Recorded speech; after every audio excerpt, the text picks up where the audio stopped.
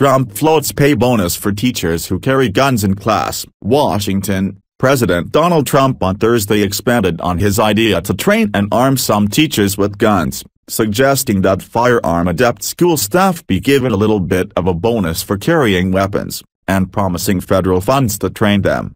At a White House discussion on school safety solutions with state and local officials, Trump said highly adept people who understand weaponry could carry guns in schools, estimating that 10 to 40% of teachers could be qualified for such a task. Those who are would undergo rigorous training, he said, later adding that he'd consider offering federal money for that effort.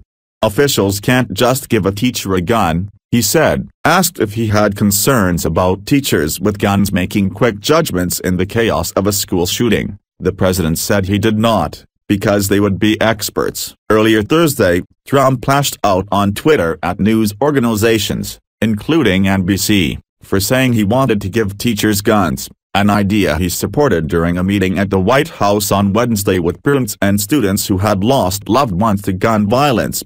"I want my schools protected just like I want my banks protected," Trump said at Thursday's White House event, where he was joined by a mostly Republican group of state and local officials, with Mayor Christine Hunskowsky of Parkland, Florida, the lone identified Democrat.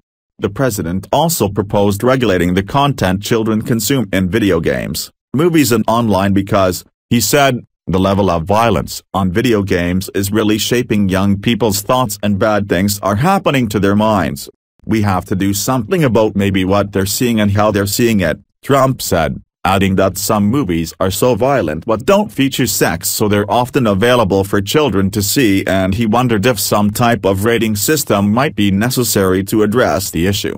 It was unclear if the president was referring to potential changes to the current rating systems for video games and movies, which already flag and often age-restrict such content, or was proposing a new system. Source: News.